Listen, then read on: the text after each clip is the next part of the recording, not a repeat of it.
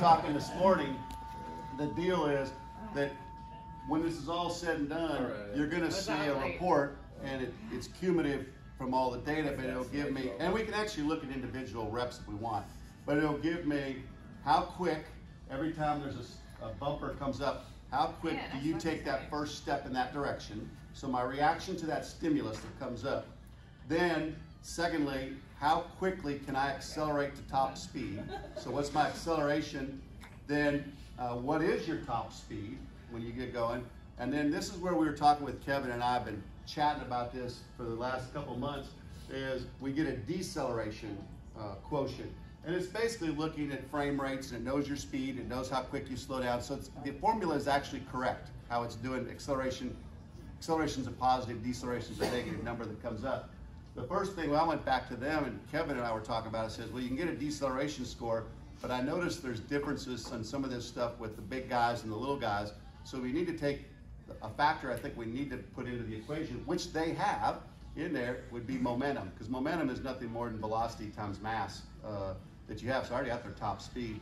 So we've actually, and Phil's been working on the math on a whiteboard with me, figuring out how to come up with a ratio of, originally we're calling it a change of direction score, where I know how quickly you can decelerate into a target, because I think that's where the problem is. Then how quick can you accelerate out of that target? And then Kevin threw into the mix, was Kevin and I talking, well, wait a minute, it's not just the target, because what if you overshot your, well, we see that a lot. People can overshoot the target. And then based on what the discussion was yesterday with Craig and Tim and Kevin talking, we started playing around with this idea. And then the next thing we started to see is some of these guys on a quick test, the numbers look really good. But if you have them go, hence the 90 seconds, you'll see their values, their deceleration, change of direction, and overshoot goes up the tighter they get. Well, that's when people are getting hurt. And so now we've got a formula come in where it's a, here's what they did on their first 5 reps, here's what they did in their last 5 reps. So you can see the rate of decay of their ability to change direction and be accurate. Or Kevin's, we're using on Kevin's term, the overshoot is change of direction deficit. They just can't stop quick enough and get turned around. And what we think, and sort of editorializing, what I think happens with a lot of our athletes is, and Bobby kind of validated that yesterday a little bit at lunch we were talking, I think that strength coaches are really good at trying to build a bigger engine. They can build the horsepower, they put big Ferrari engines, but they're putting them on Volkswagen frames. So it's like that Ford versus Ferrari movie. And we can build a bigger engine, but if you're building that engine, you better build a better braking system, because you got to stop the car. You can go pretty fast, but you're still hitting the wall. So if you put this up, we can look at, can we do an overview? Yeah, well, here, so look at symmetry here. So that was Ash going left versus right, and reacting.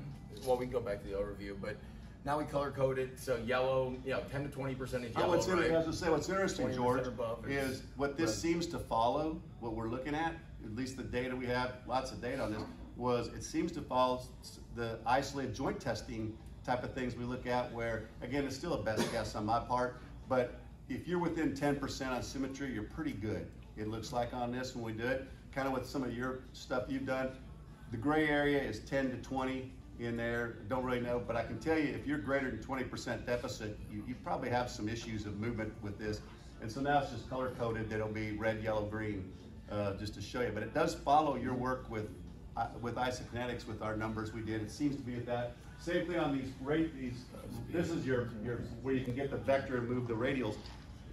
Following what Russ was saying this morning, we had the discussion. Again, anecdotally, because I do think there's something here, but it's the backwards right and backwards left where they have the biggest deficits on the movements. They seem to go pretty good going forward, but backwards is where we see the people struggle. Can you change in the settings the dimensions of the field? You can in the drill section. So if you want to make it 6" by 6", or just do like a hip shift, you can do that, where you can expand it. Now, we can only expand to the 6 by 6 area, basically. So we say 10 by 10 for safety reasons. But you can only expand to 6 by 6. With the new camera we're about to launch now, it allows us to go to 20 by 20. So for performance applications, it might be really valuable, right? 20 so, 20 feet take yeah, 20 feet by 20 feet. So that's you're talking about acceleration, deceleration, but if you look at Kevin's videos earlier, these guys are about 20 yards. Yeah. That could be. Your peak speed is going to take 30 yards to get your peak speed. Well, that might be true, but Not necessarily. We're that's a sport thing, because you're thinking football. You don't have 30 yards in the NBA. I don't have a key that I'm working off of. Because what we do with our NBA guys, you do the same thing. Except we put the ball, it's that thing Bob was talking about with his guys. Put the ball in the hand and do that same drills and put it out in the court and let them practice this. And now they're doing 2 different activities at the same time for movement. And you'll see, again, they can get to their top speed pretty quick against some of those athletes. The other thing is consistency of the floor. I can't believe you use a carpet. Like, how often do you have to change that carpet? We got some rips, but We have it on rubberized floor. I would love to know the feedback from the group, because you bring up a good point that I've heard before. But my retort's always been, what's more important than your ability to stop, start, change direction? I don't care if you're a lineman, a linebacker. I mean, you're working typically in a very small space. So like when we run 40-yard dashes in football, I think we all know.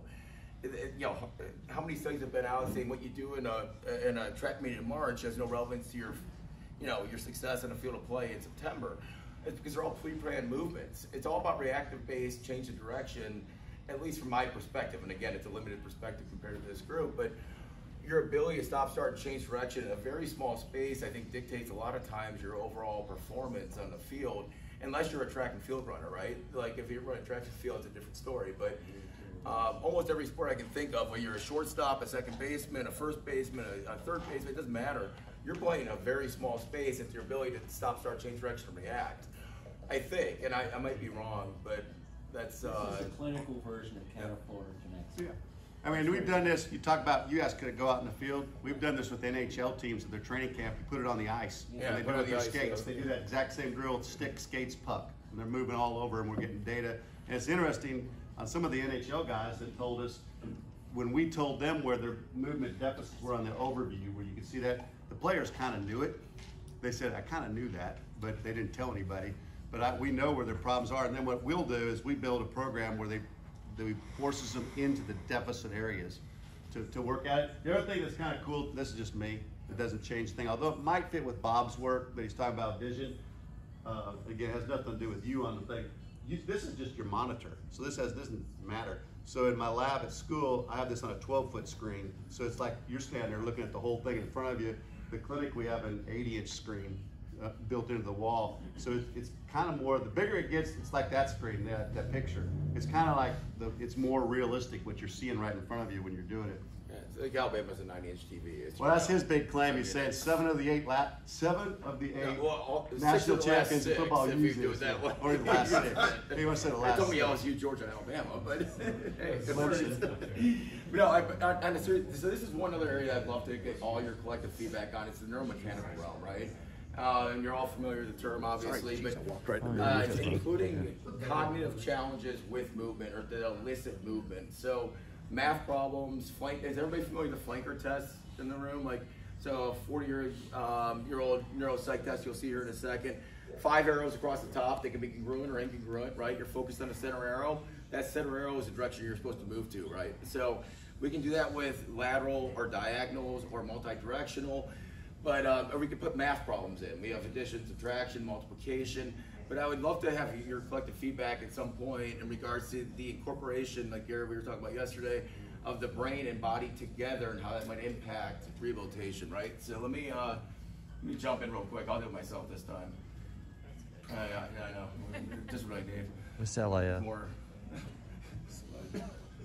Honestly, this floor is tricky. I know. I'm gonna slide all over the place. All right, so I'm gonna start out with just the LAS, which you already saw. So I don't know which side the bumper's gonna pop to. And I'm gonna go, and I'm on this baseball field. So this is 8 reps here. And this is developed actually, guys, by, the guys down in Georgia, Ron Corson, those guys, and Jeff Allen, and Marucci. And we had 8 of these guys come together and say, hey, what's the best assessment for our players in regards to lower extremity function as well as brain function? So now it's gonna take that. Now it's going to add the flanker is what I really want you to see. So here's the flanker. You'll see those arrows across the top.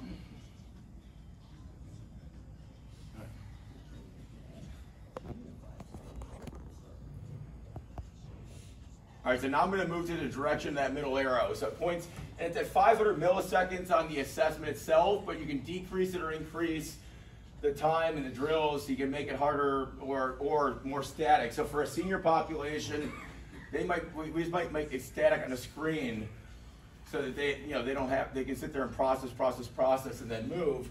For a pro athlete, I've seen guys get down to 50 milliseconds and just kill it, which I can't see the damn thing. Or you can have it jumping around the screen. I'm laughing, I'm like, how the hell do you guys even see it? Or you can have it jump around, so there's some eye tracking component to it, right? It doesn't have to be static at the top. We can have it jump around and flanker too, and it goes everywhere. Now, real quick, I'll show you the back.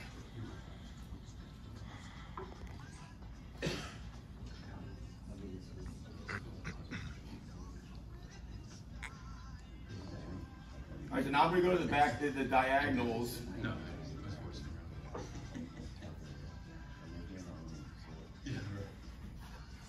Yeah, right.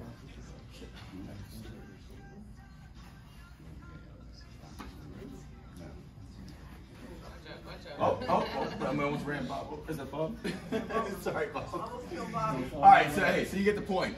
But then you'll add the cognitive challenge on top of that, right? So again, now you're having to decipher which way I go based on the cognitive challenge as well as the motor function. We can compare the variance between the two.